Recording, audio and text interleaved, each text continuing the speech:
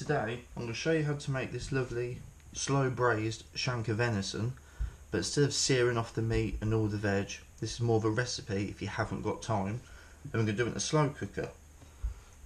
So what I've got here, obviously got my shank, got some halved up mushrooms, sliced onions, carrots, herbs, garlic, and some of my gravy.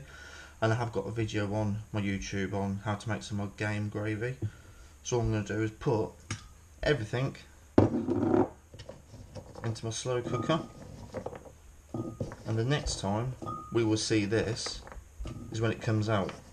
I'm going to have it low and slow on all day, because today I haven't got the time to sear everything off and caramelise the veg. So it is just one of these recipes where you want something nice and hearty, but you haven't got the time.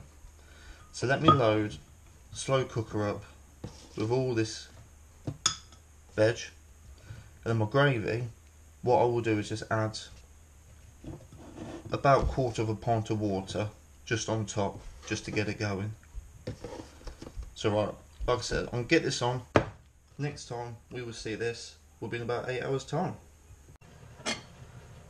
So it's been 8 hours and the shank has been in the slow cooker, and that's my daughter Evie. She's been waiting for this all day, and you can see the meat just falls straight off the bone.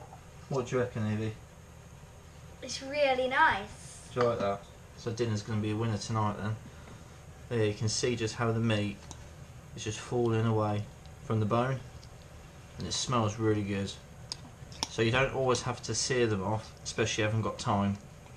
And look at that, it's just all coming away, and that's one good hearty meal.